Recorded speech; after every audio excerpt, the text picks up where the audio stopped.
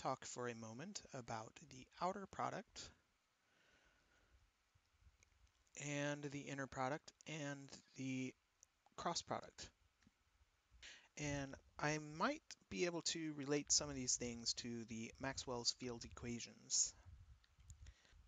This guy over here is called a nabla, and the nabla is basically something that consists of del x, del y, and del z. It's a vector, but it's not like a vector of numbers, it's a vector of derivatives. It's a operator vector. And this e over here, I can write that like e sub x, e sub y, e sub z. It is also a vector. It represents the component of the electric field going in the x direction, the component of the electric field going in the y direction, the component of the electric field going in the z direction. Now there's two forms of an electric field. One is newtons per coulomb, and the other one is volts per meter. This one is joules per coulomb per meter. This one is also joules per coulomb per meter. And what they both do is basically convert to kilogram meter per second squared per coulomb. So basically there's a Euclidean directionality to that electric field. So that is what is represented by e sub x, e sub y, and e sub z. Second squared, I'm not sure if there's any kind of velocity, maybe an acceleration vector that would have some effect on time that might come into play in special relativity. I'm not sure exactly how though. Right now I want to focus on how to multiply this out to see the outer product. The outer product is not going to be a scalar, it's going to be a great big thing consisting of a del e sub x, del x, del e sub y, del x, del e sub z, del x, del e sub x, del y, del e sub y, del y, del e sub z, del y, del e sub x, e sub y, e sub z, del z. All right. Now I'm going to do something over here with a little bit of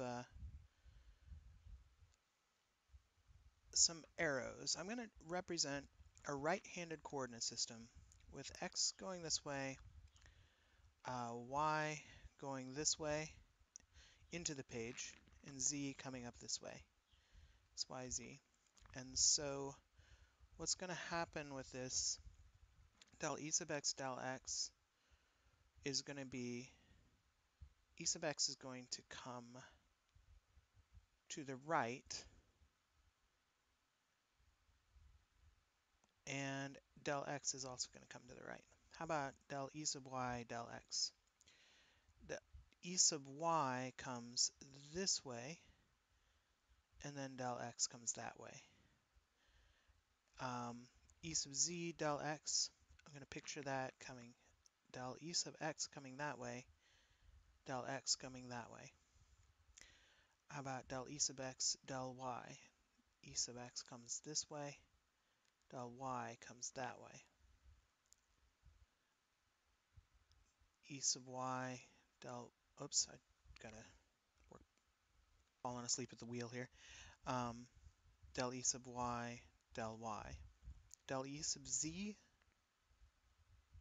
del y is going like that, and del e sub x, del z is going up like that. Del e sub y, del z is coming up like that. Del e sub z, del z is both coming straight up. Okay, that's not completely clear, but maybe if I draw a little cube in here with each one, that'll make it a little better. Okay, while we were paused, I drew in a bunch of little cubes on each of those. And what I'm going to think about on each of these guys, I'm going to imagine which way, if I if I wrapped my fingers on my right hand in that direction, which way would my thumb be pointing? Thumb would be pointing that way here, but my thumb would be pointed that way here. Here, my thumb would be pointed that way. If I wrap my right fingers that way, here it's that way, and here the thumb would be pointed that way. Oops. Here my thumb would be pointed that way. Have I got them all? Okay. So basically we got some of them have the point of my thumb going inside the box. So we'll call this one, the ones where it's inside the box, we'll call it plus. And the one where it's pointed outside the box, we'll call it minus. And notice how these two are kind of similar. This one goes around the bottom of the box. This one goes around the bottom of the box. So these two are kind of associated, right? And you can also see that by the y and the x and the y here. There's also this one's going around the box, the front of the box, and it's going to be a minus. And this one is going around the front of the box the other way, but the arrow points inside the box, so it's going to be a plus. And then this one, we've got the arrow going inside the box. It's going to be a plus. And this one is going to go outside the box. It's going to be a minus. So I'm going to go ahead and put those plus and minus signs over here. A minus right there and a minus right there, basically. And essentially, what we're going to imagine is that the positive sign of this thing contributes to a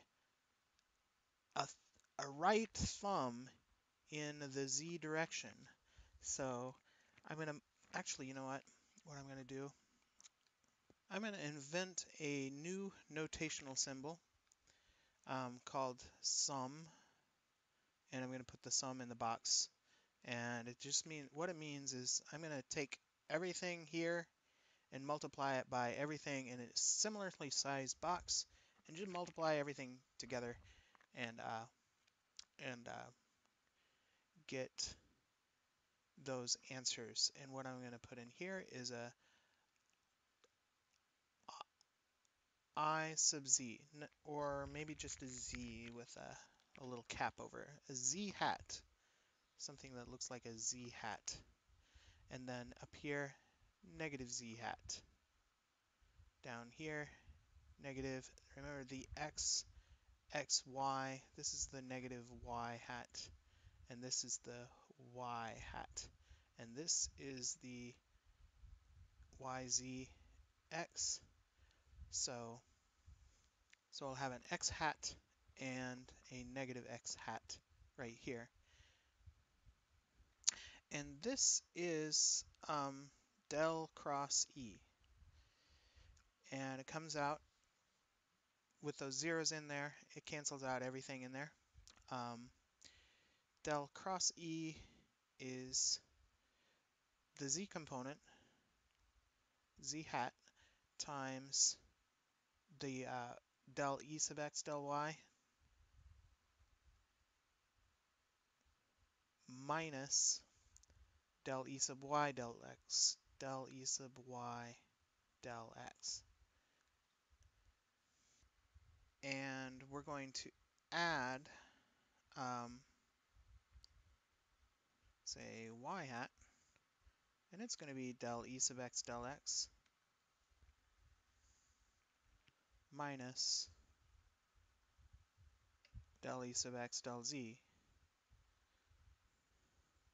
And then we'll take that plus our x hat times del E sub y del z minus del E sub z del y.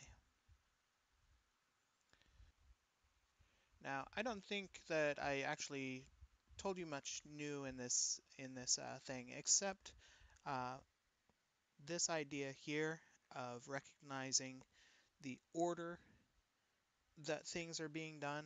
That you have first the E sub y and then the E sub and then the del x gives you a left-handed uh, sense. Going E sub z then del x gives you a right-handed sense, and how this left-handed sense cancels out with the right-handed sense to explain why this cross product leads to um, positive and minus signs. Now, the reason I'm making this video today is because someone asked me to make a video about Graham matrix and his applications in non-Euclidean geometry. And he says he's trying to understand some math behind divergence and curl to compute in the integrals to my electromagnetism 2 lecture. Now, I didn't know for sure whether I could approach this because Graham matrix is defined on Wolfram Math World, but it's underdefined in my lexicon because I don't know of any um, conventions based on Einstein notation, but I had the feeling that this, when I looked at it, it looked to me like just a plain outer product of two vectors.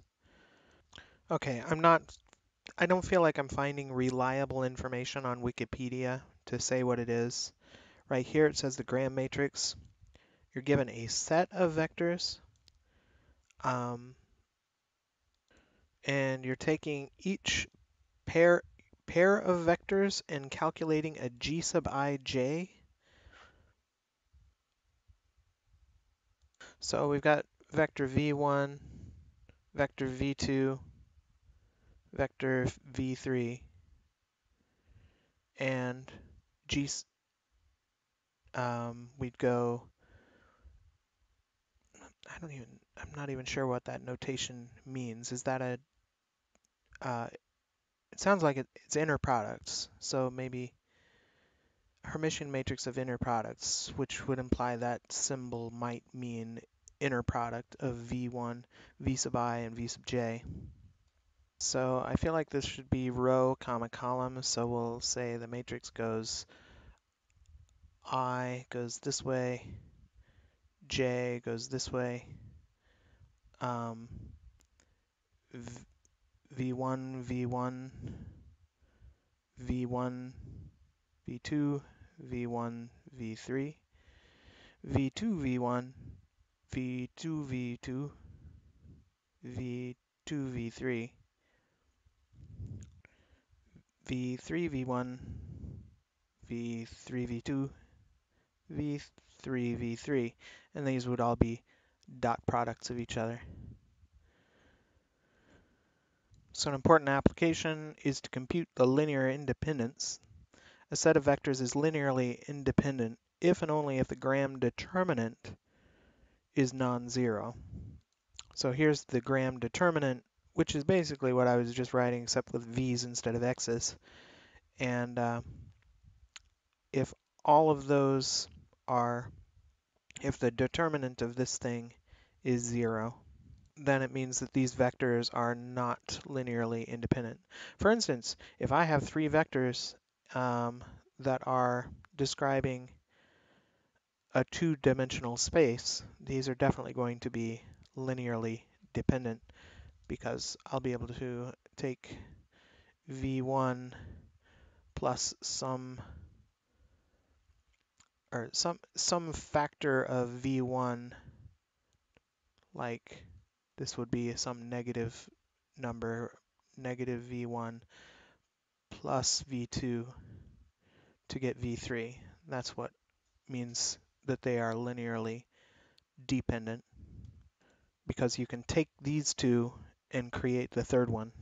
You don't, and so the third one can be depend on the first two. So what is divergence? And moreover, what's the difference between divergence and gradient? Let's look at this for a second. Earlier, I mentioned that the electric field was expressed in could be expressed in volts per meter. This is kind of an interesting thing because if we just have the volts, we could imagine the volts being sort of like what is it called? A scalar field.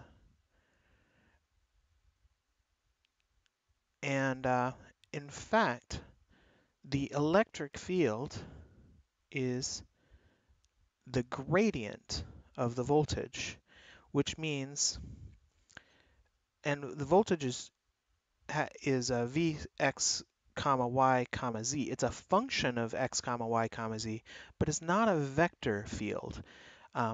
So electric field is E sub x has a value of at x comma y comma z. E sub y has a value of at x comma y comma z, and E sub z has a value at x comma y comma z. But the potential is defined at a spot at v of x comma y comma z. But here's the thing. The electric field is del del x, del del y, del z of v of x comma y comma z, which creates this del del x of v of x comma y comma z is e sub x of x comma y comma z. Del del y of v is e sub y. Del del x of v is e sub z. So when we're looking at del dot e, we're actually looking at del dot del v, which is the divergence of the gradient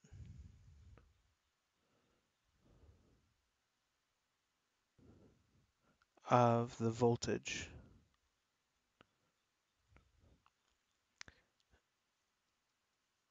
It's del dot E. So when you do a divergence, it's done on a vector field. And if you're doing a gradient, you do it on a scalar field.